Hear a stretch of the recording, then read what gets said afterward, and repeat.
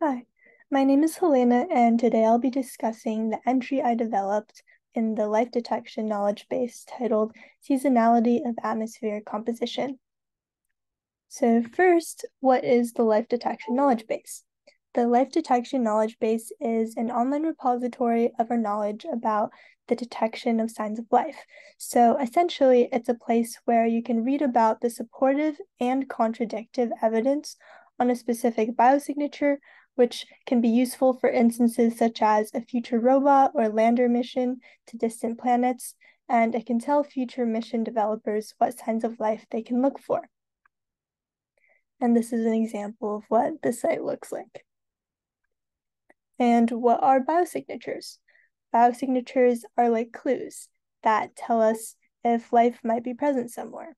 These clues can be a wide range of things, for example, specific substances, structures, patterns, or processes that are usually made by living things like plants or animals.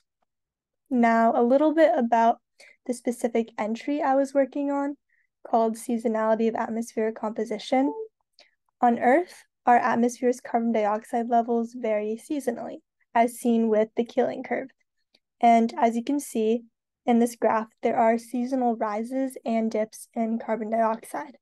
This is mostly caused by Earth's annual cycle for vegetation growth.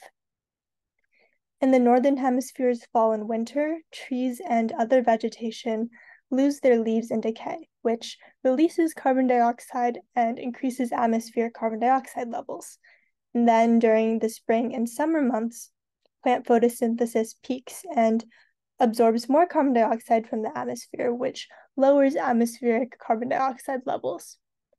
This is evidence that seasonal changes in atmospheric composition can be indicative of life. Now let's look at Mars.